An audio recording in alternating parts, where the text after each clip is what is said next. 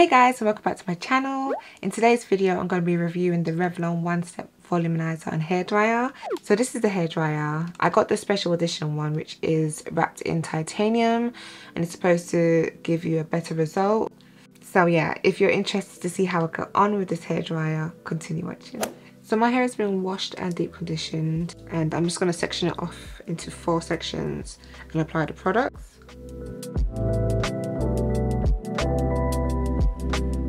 Starting off with this back section, I'm going to apply the leave-in conditioner first. This is the Care leave-in conditioner. It's a few pumps of this, like 4 pumps. I've used this a few times before and I really do like it. It's nice and nourishing but not too heavy at the same time. So yeah, just add a few pumps of that. And this is the John Frieda Frizz Ease All-in-One Original Serum. And this one is for medium to thick hair. So I'm going to add a few pumps of that as well. 2 pumps. I don't know how I feel about this serum because both times I've used it, my hair poofed up pretty much straight away. A little bit more for the ends. It's either this serum or the heat protectant that I use as well, which causes the frizz. But I definitely won't be using any of these 2 products in my silk press routines because I don't want it to be poofing up. And then I'm going to apply the shine spray. It does have heat protectant in it, so yeah, I'm going to use this today. And because I'm not straightening, I'm not going to go ahead and add another heat protectant because this does protect up to 200 degrees and I don't think the blow dryer is going to go up to 200, so well, I'm hoping not. But anyways, I'm just going to add a few sprays of this. So this spray gives a glossy shine, it aids detangling, and it has heat protection in it like I said, and it's also silicone free. And then once all the products are applied, I'm just going to go ahead and detangle it using this Denman brush, which I don't recommend. I think I prefer to use a comb. I'm just going to twist it up so it doesn't get tangled. Then I'm just going to repeat those steps for all the sections.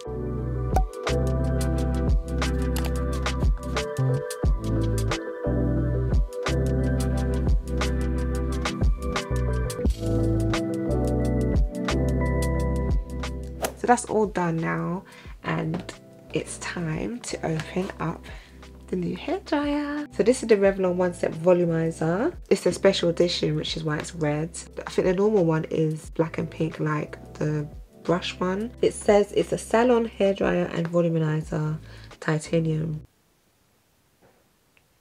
I don't know why they word their things so backwards on their packaging, but anyway. Salon blow dryer, the original oval design, dries and styles in 1 step, helps to reduce heat damage with even heat distribution, titanium coating, salon blow dries in up to half of the time. It says it has 36% less breakage. Okay, so let's open it.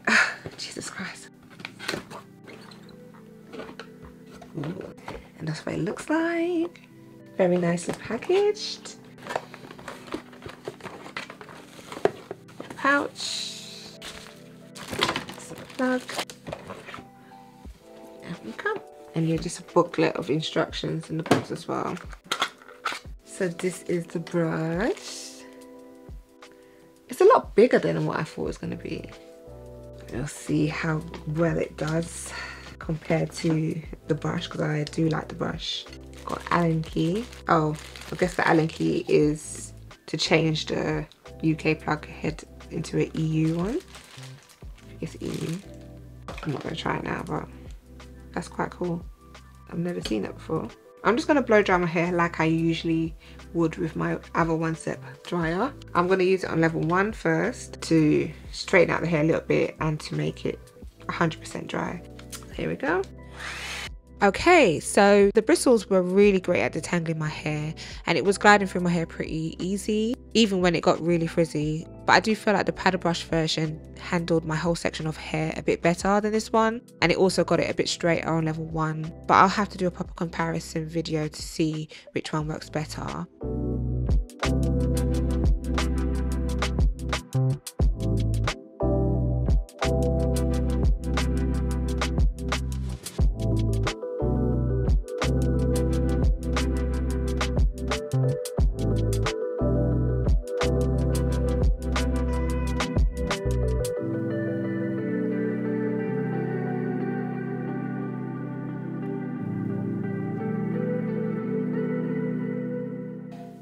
Okay, so it's dry. but it's still very puffy. I'm gonna go over it on level 2 anyways, but with the Blowdryer I'm able to get it flatter with level 1. I'm just gonna part it off, put that over here, and then ramp it up to level 2.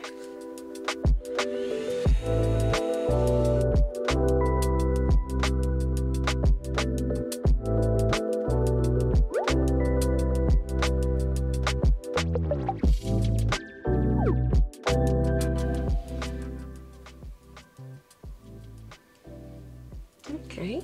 And I'm also passing the brush through more slowly than I usually do, just to see if it worked better that way, but it still didn't get my hair as straight as I wanted it. And I also didn't get any of that curling action that they were talking about on my ends. My hair is quite rebellious anyway, so I wasn't expecting it to work, and I wasn't surprised that it didn't work. But anyways,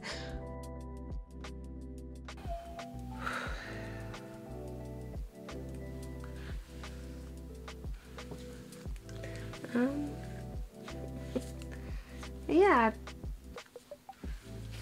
don't really see much difference, to be honest. It's working well. I think it's getting my roots a bit better than the brush. So I'm actually able to get the brush really close to my roots. As you can see, it's like really flat. Not bad, not bad. Yeah, just gonna do this section as well.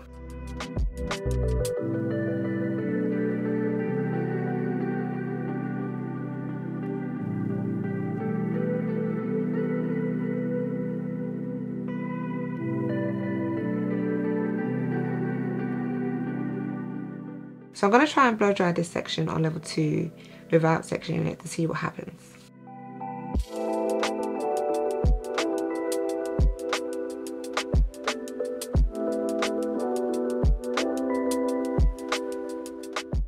So as you can see, it definitely needs to be blow dried in sections, and also the air was blowing in my face here, as you can see.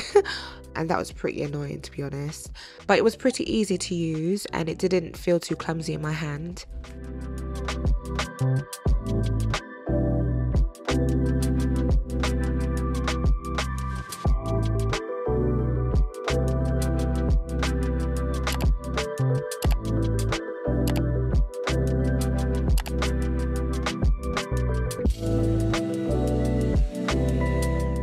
So yes, that's done. It actually looks pretty good. The only thing that I would say is that it's blowing air from both ways. So when you do this, it's going to be blowing air in your face. And I realized that it blows stronger on the side where the Revlon sign is showing. So yeah, it's really annoying that it blows in my face. It makes me even hotter. The hair feels really soft, smooth, shiny, silky. The ends, obviously, they feel a little bit more coarse because they need to be trimmed off, which is the reason why I'm blow drying my hair in the first place. Pretty decent hairdryer. It's not the straightest result. Same with the other Revlon brush. It's not the straightest result I've ever achieved using a hairdryer, but this will do. This will do. So yeah, I'm just gonna do the other side now and just breeze through it. It's taken me a longer time than I thought it would. I thought it'd be more of a breeze, I don't know why. But yeah, my hair just takes long to blow dry anyway, so I don't know why I was expecting it to be different with this. But anyways, let's continue. I am so hot. Oh my god, I'm so hot.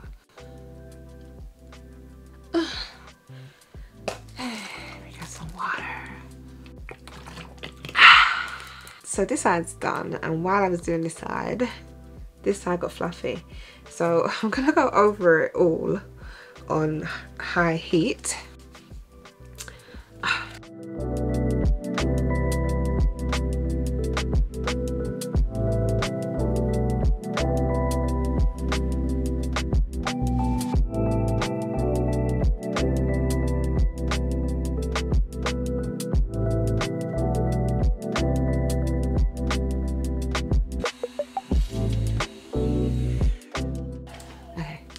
Hot. It's a little bit warm in here, so I'm just gonna put my fan on for a bit.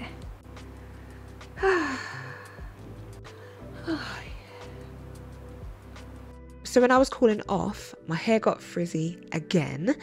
So I had to blow dry each section again for about 4 to 5 minutes, and it still went dead straight. So all in all, I blow dried my hair for about 45 minutes to an hour, and it wasn't as straight as I could get it with a different hairdryer. And if I'm taking that amount of time to blow dry my hair, I expect it to be straight, you know, like straighter than that anyways. So I don't know. Okay.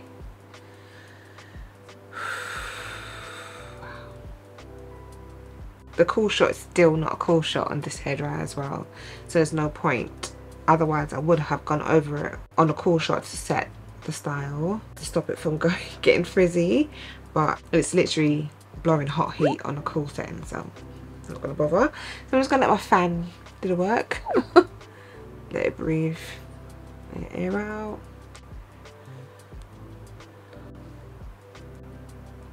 Right, okay, so that's all done now, and as you can see, it's looking pretty good. As I said, it's not the flattest result. I reckon this hairdryer works just as well as the brush. I reckon they're literally the same item, just in a different form. So yeah, I think I prefer the brush over this, because this one is just blowing heat both ways, and I didn't really see any difference with it being titanium. So that's all I got to say. So I am gonna go ahead and trim my hair now. So if you'd like to see that video, make sure you're subscribed to my channel. If you enjoyed this video, don't forget to give it a great big thumbs up. It really does help with my algorithm. And don't forget to subscribe for more hair content for myself. Thanks for watching, and I'll see you in the next one. Bye.